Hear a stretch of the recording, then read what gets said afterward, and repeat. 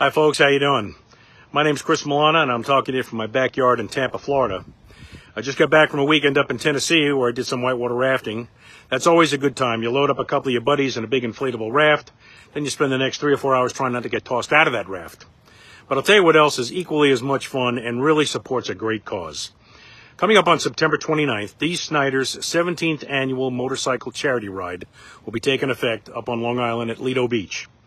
Dee's been organizing these rides, like I said, for 17 years, literally raising millions of dollars for a variety of worthwhile causes. Now, Melissa's Wish is the benefactor this year. Melissa Blackford, for those of you who may not be familiar, Melissa Blackford was diagnosed with a rare form of stomach cancer at age 26. And doctors told Melissa she only had 6 months to live. Now, Melissa never considered herself to be a cancer victim. She preferred to consider herself a cancer warrior. And she fought the good battle for 6.5 years and proved those doctors wrong.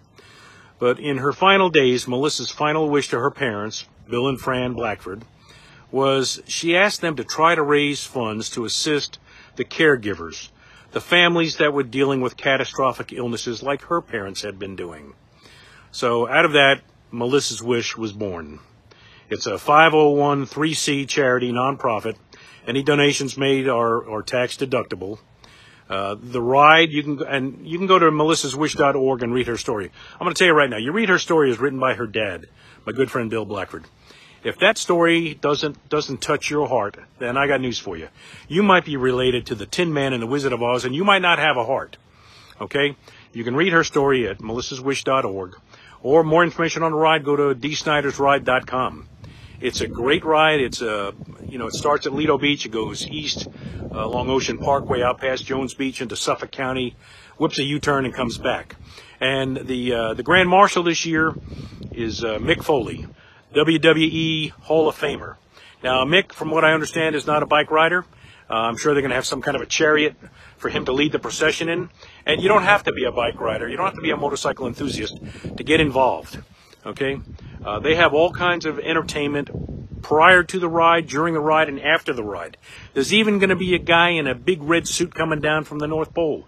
So bring the kids out there, bring the grandkids out there. There's lots of things to do. Any donation, no donation is too small. Any donation will help the cause.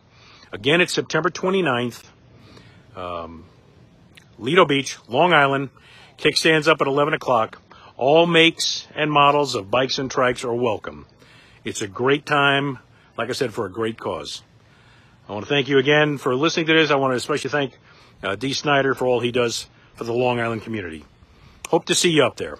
Thank you.